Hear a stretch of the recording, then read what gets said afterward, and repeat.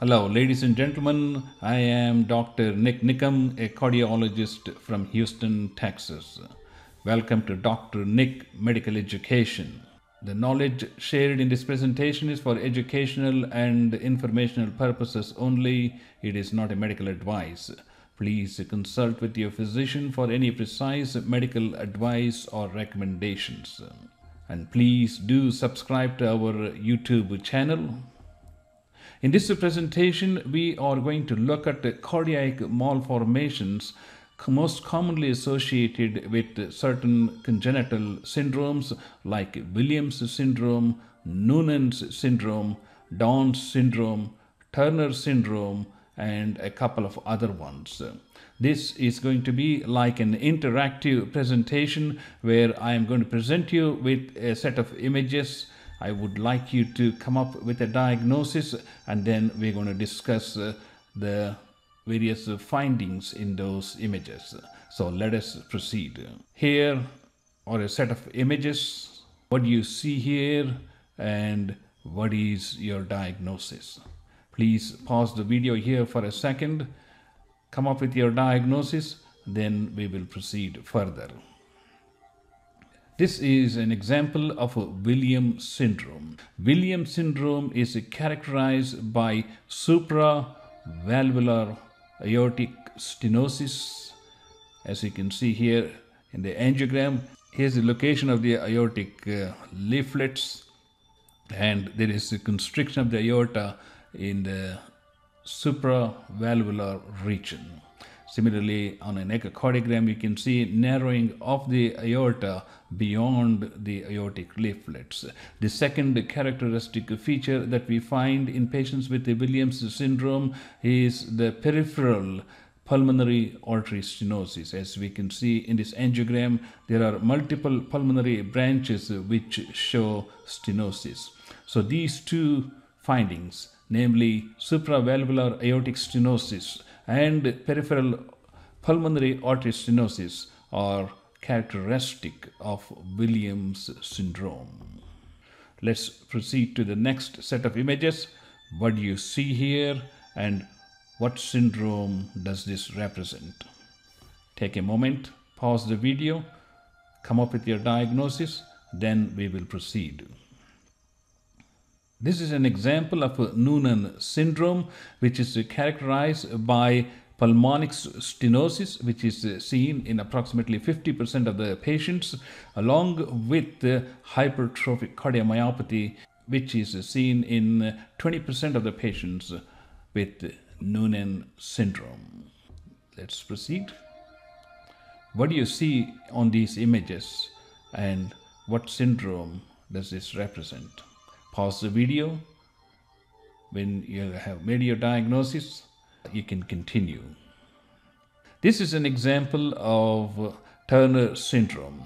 As you know, Turner syndrome is characterized by bicuspid aortic valve along with aortic regurgitation in many cases, especially in the advanced stages, along with the coarctation of the aorta. So this question may be turned in many different forms.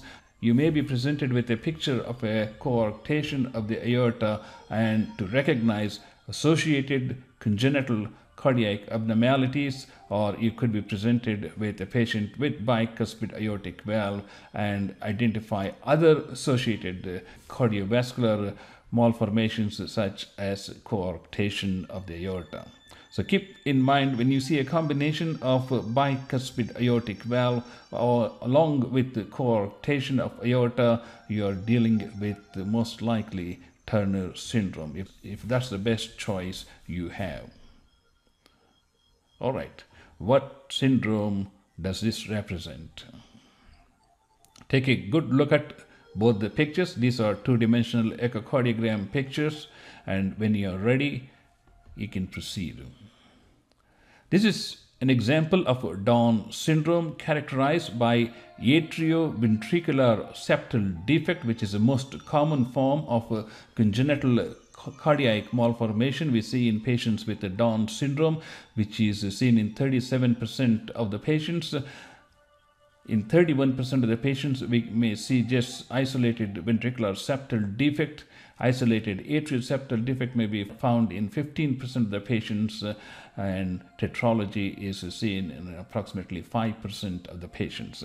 So whenever you see atrioventricular septal defect, always think about Down syndrome, if that's the best choice you have among the answers. What syndrome does this represent?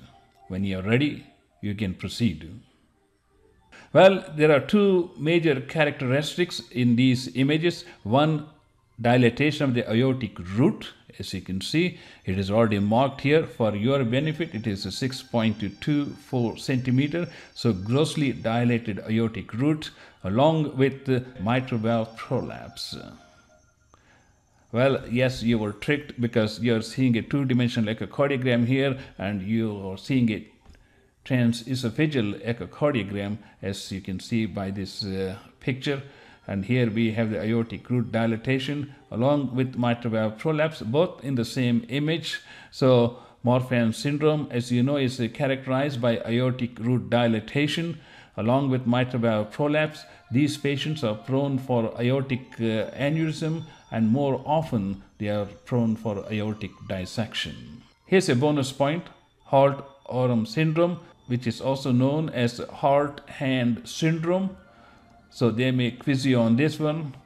70% of these patients have heart defects. The most commonly seen cardiovascular defects include ventricular septal defect, atrial septal defect, and constriction of the aortic arch.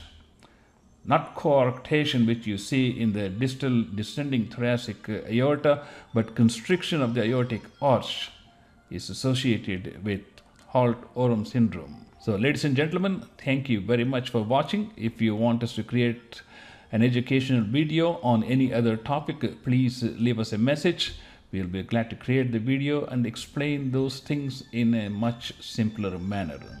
You can also check out our books on Amazon.com. Please check out our collection of hundreds of educational videos on our YouTube channel. You can share this information with your friends if it helps them, and stay tuned for our next presentation. I am Dr. NIK NIKAM.